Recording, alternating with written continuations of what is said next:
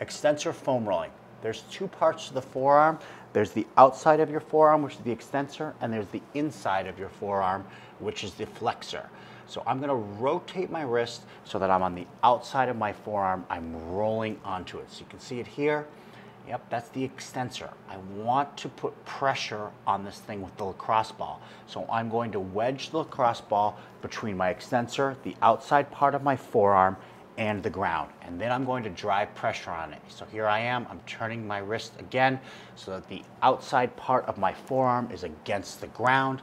And then I'm going to squeeze the lacrosse ball into it, looking for points of pain.